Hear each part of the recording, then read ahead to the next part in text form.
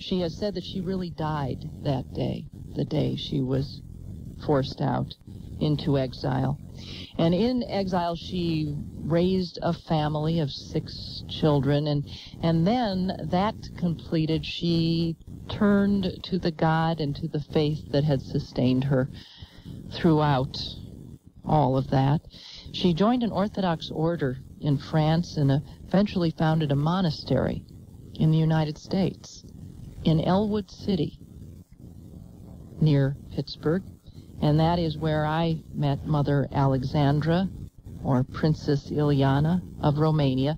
I met her a few years ago, and it was a day that I, frankly, will always cherish. It's just a delight to have you on the program, Mother Alexandra. How are you?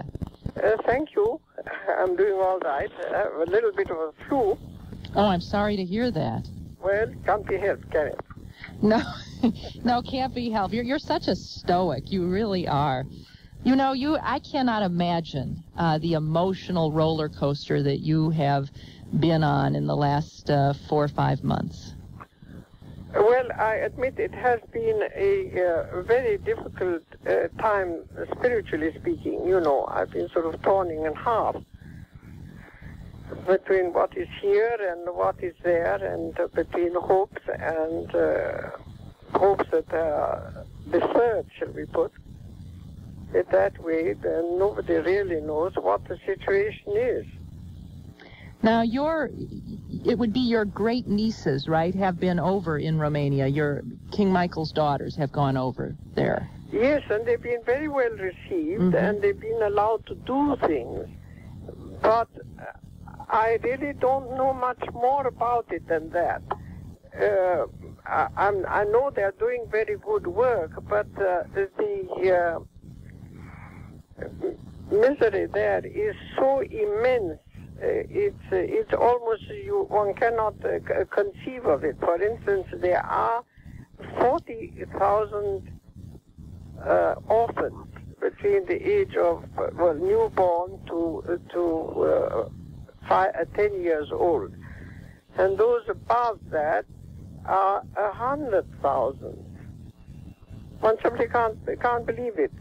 It's not to be understood. Now, I remember when I spent that day with you, we briefly talked about what was going on in Romania at the time, and what was going on then was, of course, that Ceausescu was in control, and I could see that it was very painful for you to even talk about that man and what he had done to your country. Well, but it was much worse than I realized. I must say it's much, much worse than I imagined, and that the country has been so destroyed from the roots up, you know. That's a tragedy. Are you stunned at how quickly change did come? Did you really think you would live to see Ceausescu removed? Absolutely not. I never thought it would happen. I believed it would happen in the end, but I never believed it would happen so fast. I don't think anybody did. It suddenly sort of took Eastern Europe by storm, and then it looked like as if Romania would do nothing, but Romania then did. But unfortunately, I don't think it's as complete as we at first imagined it was. There's a great deal of political chaos over there now. A terrible chaos, and nobody seems... I think that the worst thing that the communists have left behind us, as far as they have left at all, I mean, they're still very much there, is this terrible lack of confidence in one person in the other. This I think, is the worst of all. Are you saying you mean the self-esteem of the people has been damaged? No, not that. I think they're rather proud of themselves that they've had the courage to. The young people are full of courage and full of pride, and they feel that it's worthwhile being a Romanian again, and they're proud of their revolution, you know. But I don't know whom they trust. I see. That's the tragedy. So they don't trust each other. Mm-hmm. Mm-hmm. And the joy that you know, it would seem should be able to feel is really tempered with a great deal of sadness and concern. I'm afraid so. Yes. indeed. Now, of course, we are waiting for the elections, which how really honest they're going to be is, I think, very much of a question. Now, there are elections that are scheduled for May 20th, yes. I understand. Yes. And I think the only good news we have out of it all is that the four major parties of the opposition have joined forces. Mm-hmm. But, of course, the actual government, which is, after all, still the same one that it was before, has all the power. I mean, it has the army, it has all the communication, it has the television, has everything in its hands. You know, it occurs to me, it must be very difficult for you who have been living really a religious life with your, the monastery you founded, this contemplative order, and now you find yourself really having to deal with a constantly changing political situation in your country. Has that been difficult for you to sort of become very much active in the secular world again? Shall I say thank you for understanding that? Very few people understand how difficult that point is, and how difficult it has made it all through Lent and through the whole Easter season to be torn in half like this all the time. Mm-hmm. Because inevitably I am interested, I must be interested in what's happening in my country. It matters also to my church what is happening in the country. Yes. And at the same time, it really doesn't go, as you said, with the contemplative life. It has made a sort of rift inside myself. It's been a very difficult time. But I think that I have overcome it now and have settled back to say that one must trust God. He's brought us as far as this, that there is a plan in the world, and that justice and truth must survive. It will. It's always been, if you read the Bible from the very beginning, it's always been a remnant that has held up. And I think that this is what our role is, wherever we happen to be, if it's in Romania or if we're here in America. It's important that we should stick to what we believe is the truth. And if all people did that, really, truthfully, I think that there is a solution. Well, let us hope that we can find that somehow. Princess Ileana, Mother Alexandra, is my guest. If you have a question for her, feel free. 333 WTAE is the phone number. We'll take a quick break and be back. You can tell when someone... Welcome back. My guest, Mother Alexandra, born Princess Ileana of Romania, and now heading a monastery which she founded in Elwood City, Pennsylvania. I said before that your life really reads like an incredible novel. You lived it.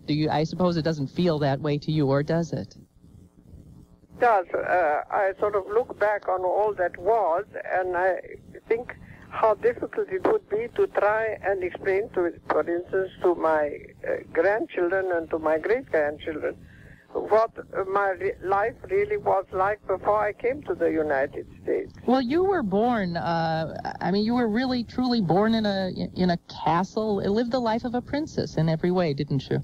Yes, and absolutely so. And, of course, I think where people don't understand that if you are born one, you don't realize it. In a sense, you are born what you are, and children take things for natural as that's the certainly. Yes. It was your life. It was who you were. Home in which you are born, and I think that what my mother did for us was that she made it such a wonderful home. Your mother, can I ask you some questions? Your mother was, by all accounts, a remarkable woman. My mother was a very wonderful woman. She was one of the most genuine people one could meet, and she was extremely kind and understanding. and lovable in every way. And so that I think that when I think back on home, what home was for me, it is in the palace of Cotroceni, where I was born, because she made it such a real place to return to come back to. She was always glad to receive one. It was warm. It really was a happy household. It's hard. One cannot imagine how difficult it would be to make a castle into like a happy home. It sounds so big and cold. You wouldn't think of anything else if you don't know anything else.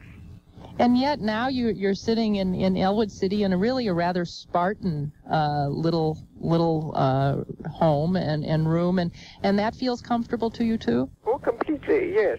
No, I think that, don't forget I went through the First World War and the Second World War. So that hardship isn't anything new to me. You went through hunger, no. Yes. You know. And like I'm not a bit afraid of infection because I've been through typhoid and typhus and all those things, and they don't impress me, so to speak. No, I've always taken things just as they came, and if it was like that, well, it was like that. Sometimes it wasn't easy, I admit, because I wasn't prepared, shall we say. You weren't what? Prepared? Yes, you were prepared to earn a living. You have said you're not a very good housekeeper because you certainly weren't prepared to have to dust and vacuum. Not a great cook? I do have relations who were very good housekeepers, but I never was, and it didn't interest me. And then I had to, and if I had to, well, then I did it. I always felt that I would do what I had to do, and I would enjoy it. Well, that has stood you in good stead. Your children are all in Europe, are they not? No, my eldest son is in Detroit, and he has an enormous family of his own. He has 5 children and has now 4 grandchildren. And but my 3 daughters are in Europe, and 1 son is in Europe.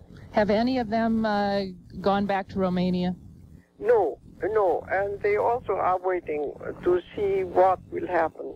Do they have any memory of Romania? Oh, yes, very much so. And my eldest son especially. And we still speak Romanian to each other. And he had an invitation, in fact, to go back now to the 40th anniversary of his school. His school reunion? His old schoolmates wanted him to come to a reunion. And is he going to go? No, it's unfortunately the invitation came too late, but it's awfully touching that they even thought of it. It's wonderful. That's just wonderful. It really is wonderful. After all, he was 15 when he left, and he's 57 now. Your nephew, King Michael, who was on his way to Romania and was told by the government of Romania not to come. They did not issue him a visa.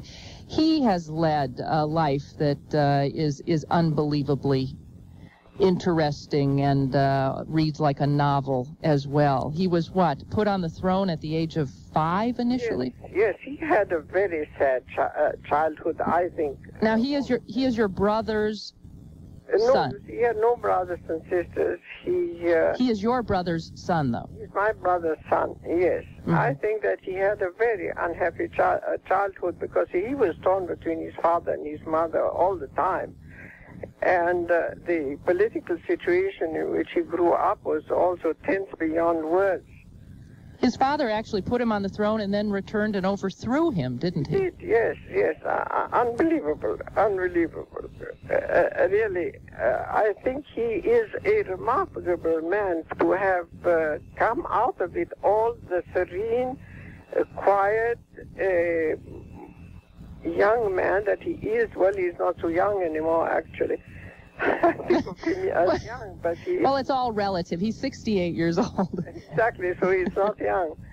But it has made of him, there's no bitterness in the man. He thinks very carefully about what he does. He's a wonderful father. And I'm sure he would make a wonderful constitutional king. Well, I want to talk to you about that. I want to take a break, get some commercials out of the way. I want to come back and talk to you about whether or not you really think that the Romanian people would be well served to put King Michael back on the throne and to have essentially a constitutional monarchy. We've got some callers on the line, too, Mother Alexandra, who want to talk to you. So let me take a break, and we'll come back and go to the phones and a few more questions from me, too, I suppose. It's my show. I'm Lynn Cullen. This is News Talk, 1250 WTAE. Welcome back. My guest, Mother Alexandra, born Princess Ileana of Romania. I remember asking you once, Mother Alexandra, if you felt this sort of split in your personality. Do you ever still think of yourself as, and I would imagine these days more so, as the princess again? No. No? No, thank God, no. That isn't the problem. Why do you say thank God no? Because I think it would be terrible to be split, between the two things. No, my problem is a different one. It is that I feel that those people who have been faithful to me and to the family in general in Romania and who expect me to come back, that is the difficulty. I feel a duty towards those who have been faithful. And you mean the Romanians who have remained faithful to your family? Romanians who have remained faithful, and there are so many of them, and also, strangely enough, amongst the young, which I didn't expect to call. I get wonderful letters from young people in Romania. You once told me that you were really, when those of us who were not born as princesses think of what that must be, we always think it just sounds like, having everything you want and living a very spoiled existence. But you told me you were really brought up to think of yourself as a servant of the people. And so that, of course, has remained. And strange enough, that has made my life as a monastic also much easier, because I find that I obey and follow much easier than many other people do, because I've done it all my life. You went from serving your people to serving your God. Yes, so it wasn't so difficult. Yes, not so difficult. You then hold out hope that the Romanians will ask for your family to come back to the throne? I don't think it's an immediate thing. I think it would be bad even if it were to happen immediately, because I think the situation is so unsure in the world in general, not only in Romania. I think only Czechoslovakia seems to be really coming out of it. And all the others are all in difficulties. Yes, right. I think it's a world problem, and I do believe that the end for Romania would be a constitutional monarchy, as it was in the time of my parents. I really do think that is the solution. But if it's the immediate solution, that really I couldn't answer. Mm-hmm. A constitutional monarchy like they have in what? In Holland? Belgium. In Belgium, okay. So the king not really ruling. No, the king doesn't rule, no. But you see, he is king by the grace of God and the will of the people. And he serves as a symbol of the nation? He serves as a symbol of the nation, and also as the ultimate person that one can appeal to. He's not somebody who has to, shall I say, push his way to get there. He is there. Okay, we've got. Let me let some of the callers through. They've been hanging on and on and on, and I'm not sharing you.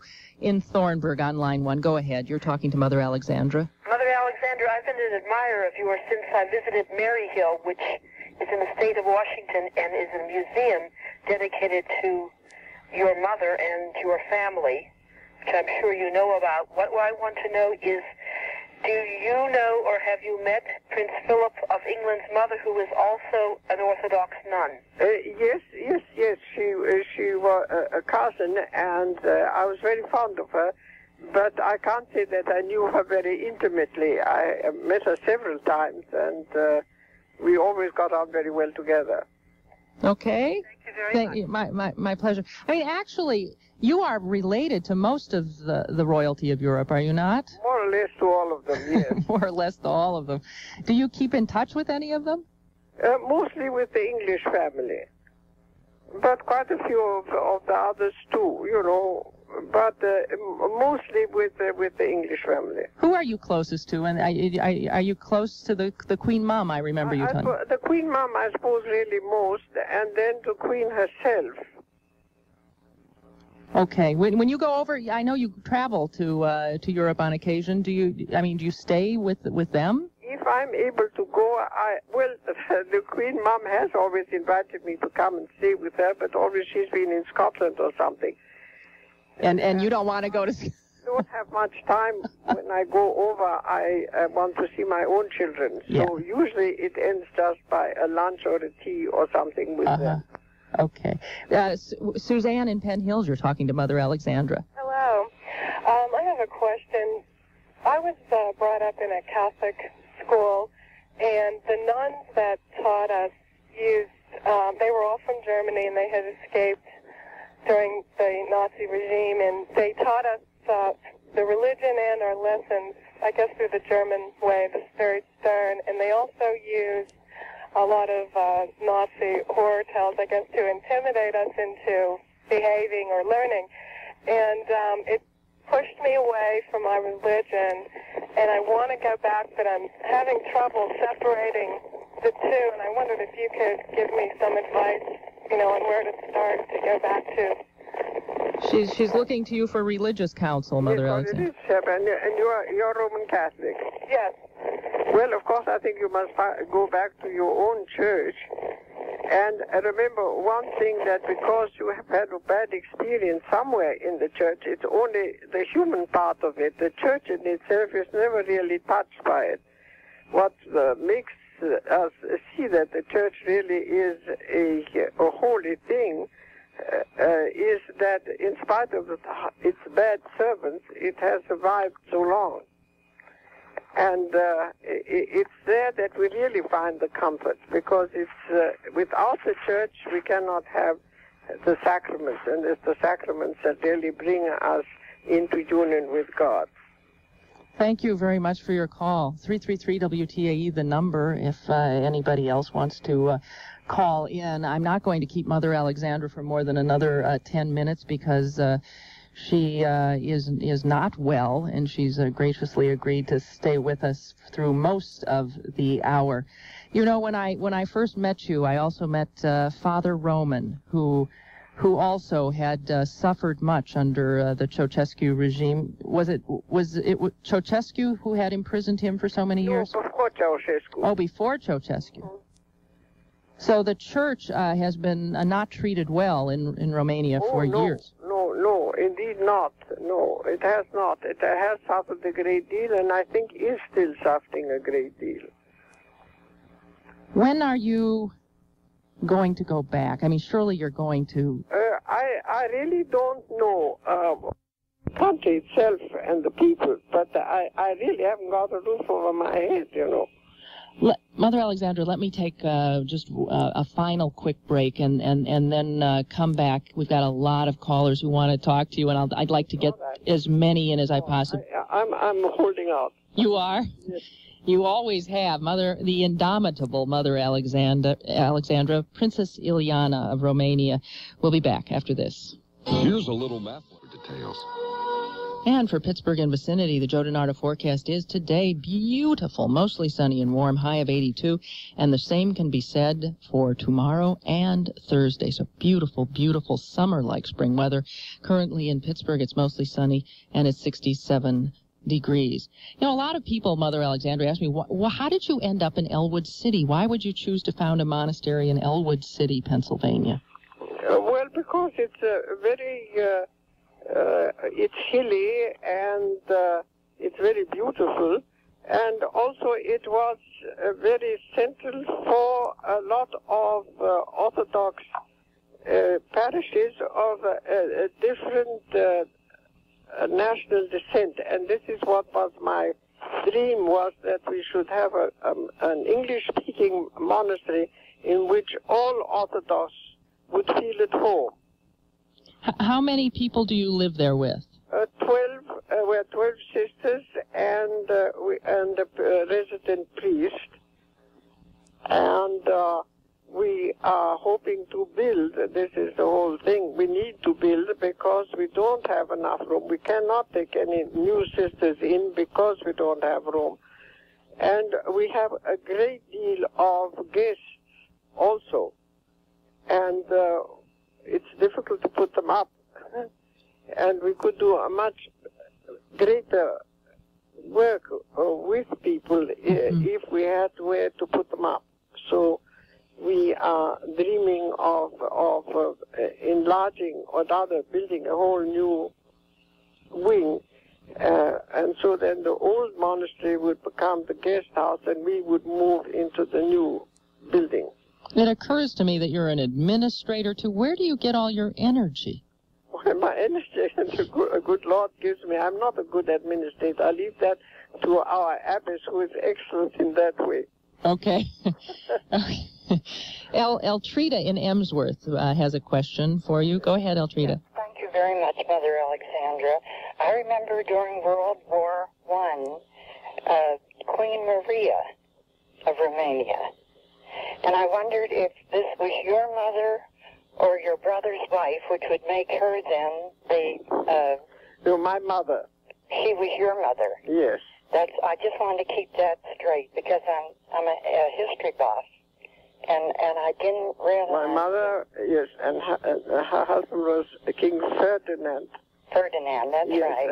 And he made the agrarian reform, which gave the arable land to the peasants. Mm-hmm. I want to thank you very much for receiving my call, Mother. Well, I'm very glad to do so. Thank you. Thank you. Somebody sent me a book when they heard that you were going to be on the program that called The Last Romantic, which is written about your mother. Do you like that book? Do you know that book? It's a very good book. I don't agree with all of it, but I think that it's the best book that so far has been written of my mother, and Mrs. Pakula has really become quite a friend. The author. The author, yes. Yes. She wrote a very nice article now about me in... Mirabella. Yes. Yes, that's right. That was sent to me, too. So you're getting quite a bit... Actually, I remember when I came to you, you had asked me if I knew anything about Vanity Fair magazine. They were after you to do a story. And at the time, I didn't know much, and I didn't know what to tell you. But you are a subject of great interest to reporters. Now there's a new one that's interested, Special Reports. Special Reports. Is that a good magazine? I have no idea. It looked very grand, what they sent me. Okay, I've got somebody sitting here who's nodding her head and saying it's a wonderful magazine. So, well, it looked fantastic to me. Yes. So you seem to attract the best. Jack in Penn Hills, you're talking to Mother Alexandra. Hello, Mother. How are you? Thank you. I consider it a privilege to talk with you. Mother, I'm a member of the Byzantine Catholic Church. And yes. I would like to know, what are your hours at the monastery? Are you open to the public at all times? Yes, of course, sir, all the time. All the time? Yes. I certainly intend to, and you're near Elwood City. Yes. Because I had read the article several months ago, quite a while, in the Pittsburgh Press about your particular monastery, and I took it quite a liking, and I'd like to visit you people out there. Please do. Let me ask you, sister, do you ever have any discourses with the Byzantine Church, or have you ever talked with any from? Oh yes, sir. Of course. I mean, if they want to come and see us and visit us, we're only too glad. And if they invite me, I would go. Yes. Oh, excellent, excellent. Well, I hope to see you soon. Thank you very much. And take care. Thank you. Thank you. I mean, when you say, oh, come, you mean you don't mind people just dropping in on you? Well, we prefer if they let us know beforehand. Right, call ahead. Of not doing so. Okay. Especially on Saturdays and Sundays, we know that that's a sort of free-for-all. Marcy in the South Hills, go ahead, please. Marcy? Oh, sister, I've always wanted to talk to a real live princess, and now I have the chance. And I wanted to ask you, what do you think of our present American lifestyle, and how will it affect future generations? That's that's a difficult question. In 20 words or less, Mother Alexandra. Well, what shall I say? I think in some ways, when you meet the serious parts of America, it's inspiring and wonderful. And when you see the other side of it, it's rather frightening and distressing. And I must say that when I first came to America, and it will seem to you that that was a very, very long time ago, because it was in 1926, I was very impressed by the behavior, the good behavior and the good manners of the young people of America, and I can't say that I am impressed by their good manners today. Certainly not. No. Well, that is distressing, I think, to all of us. I wonder if that is a condition that you would find in other countries too. I think it is pretty bad everywhere. I think, but it somehow, of course, living here, I see more of it here. When I go abroad, I only see my own family, and we still have good manners. I have to tell you, this has been such a delight to talk to you again, and I must say that I hope that you can soon travel to Romania, and I hope that your fear of what you will see will not be fully realized. I hope that it can be a happy homecoming somewhat. I hope so. The king was very nice, and he said, well, we'll go back together, and of course that would be wonderful. Well, we will look forward to that. I'm sure that if you and the king go back together, you will have so many reporters and cameras and photographers around you that we'll all get to witness this. Thank you. I don't know that you'll look... It's all very unexpected, isn't it? It is. It truly is. And I have to tell you, when the news started coming out of Romania, the first person I thought of was you, and of what must have been your joy at the time. I'm very happy for you. Well, thank you very much, and let us pray that it will really come out well in the end. Thank you, Mother Alexandra. Thank you for being so kind to me always. Thank you, and I hope you're feeling better. Marvelous woman, wonderful woman. I needn't say that. You've just listened to her. Mother Alexandra, not formerly, she still is, I guess, Princess Ileana, daughter of King Ferdinand and Queen Maria of Romania. 333 WTAE is the number. We've got a few minutes left, just between us or amongst us, depending on how you want to look at it. I'm Lynn Cullen, and this is News Talk, 1250 WTAE. Okay, welcome back. Just a few moments left to talk. I didn't press Mother Alexandra on the issue of her brother, who was King Carol. But King Carol, anytime you read any accounts of King Carol, they are not exactly flattering. This was a man who was brought up to be king, but was anything but a good one. This is the guy who decided that he wanted to run off with his mistress after he'd been king for a while. He wasn't having much fun, so he stuck his little 5-year-old boy on the throne, Michael, and took off to take up with his mistress. And then after a while wearied of that and decided he'd just as soon have the throne back, and staged a coup d'etat and took the throne away from his son, and then kept the son, Michael, virtually a prisoner in the palace, and kept him often apart from the mother he loved. And this was her brother. This was her brother. She was not, and he eventually was forced out and took off, apparently, absconded with a lot of the family money, the art collection that the family had. He was a real bad man, and now it is this poor son of his, Michael, who had this terribly unhappy childhood, as his aunt, Mother Alexandra, put it, who is hoping to come back to Romania. And by all accounts, and I'm talking about accounts I've read in the New York Times and other magazine articles, he is a very shy, a very dignified, honest soul, and not very outgoing, not what you called charismatic, but people seem to respect him. This King Carol, his father, also married Mother Alexandra off to somebody she didn't love, an Archduke of Austria, I believe. And at some point, she managed to extricate herself from that marriage. She raised 6 children relatively alone. And by the time she came to this country, I mean, this is a woman who has really scrapped in her life, although she was brought up in castles in Romania, born to a life of privilege, and as it turned out, having to live a life that was in many respects anything but privileged, but never, ever a hint of any bitterness in this woman, just a sense of incredible resiliency. Bennett in Highland Park, hello. Hi, man. I just wanted to comment. I think it was such a great guest you had. She seemed to be so wonderfully refined and gracious. Yes. And I hope that her family is restored. I think we need more symbolic royalty in any case, so you can just tell that the breeding and the just warmth of her voice indicates to me that I guess the world needs more of that type of person.